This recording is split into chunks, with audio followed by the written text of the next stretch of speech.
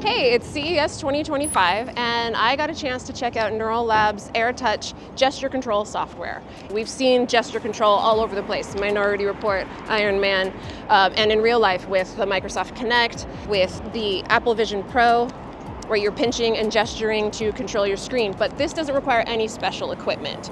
This is just a webcam and the software, and you can pretty much turn any screen into gesture control. I got a chance to check out the demo.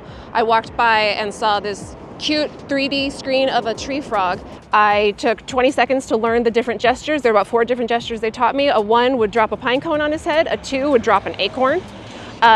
If I did Quiet Coyote, it would turn the little leaf it was standing on. If I put my thumb up, it would turn back. The other demonstration probably wasn't as exciting, but it was probably more useful.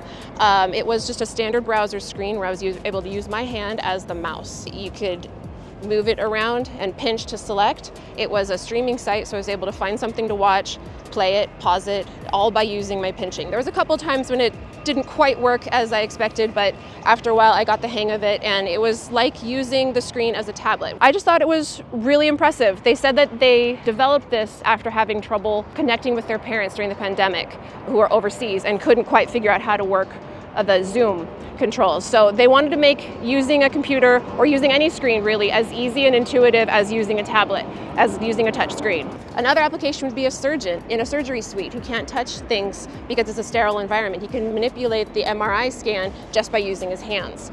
So this software is available now. It's $300 a month for enterprises and $30 a month for individuals.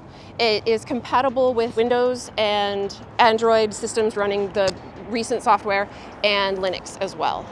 I thought this was a really cool technology, and I was impressed with the way it just worked on command. It took me 20 seconds to learn exactly how to use it, and I think anyone could just dive in and use a screen very easily with just using their fingers. If you want to learn more about our on-the-ground coverage here at CES 2025, visit Engadget.com and be sure to like and subscribe our video, and we'll see you next time.